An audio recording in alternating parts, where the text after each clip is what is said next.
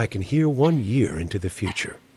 Today, the noise stopped. What is the scariest one-to-line horror story you've ever heard? One I've heard. They say you can feel everything that happens to your body after you die. It's nice to know my husband still loves me. Ew.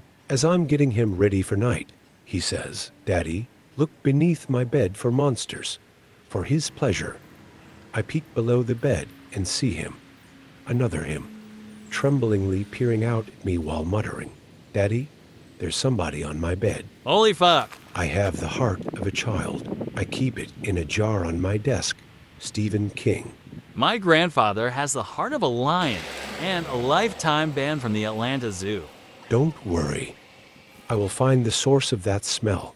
I say to the old man as I descend into the crawl space, and it was at the moment I recognized a familiar uniform. I heard the crawl space being nailed shut. Thanks to a certain clown from Chicago, Crawlspace will always send a shiver down my spine.